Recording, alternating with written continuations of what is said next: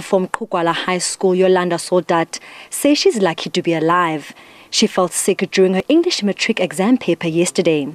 This after eating crumbed porridge with alleged expired sour milk. She said she vomited blood and had to be rushed to hospital. I'm a bit worried because I didn't finish my section C while I was writing English paper, and I'm also worried that it may affect me to fail the paper, and also other grade 12 learners are also affected because it was not only me, and yeah, there's nothing else that I can say.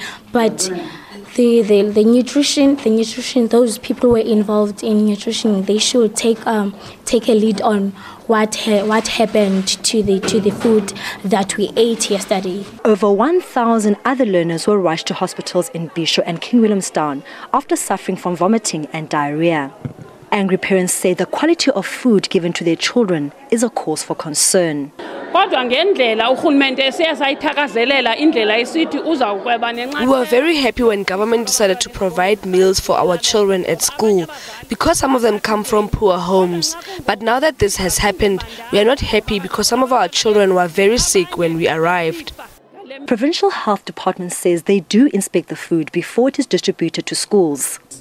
But the common denominator in this incident is mass, which means that the dairy, we have already sent people to take samples and look at the dairy.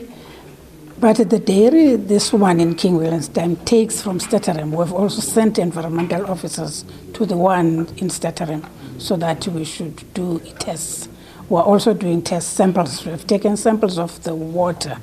Eastern Cape Premier Phumulo Masualle visited some of the learners at hospitals. He admitted that this incident calls for even tighter measures to be put in place.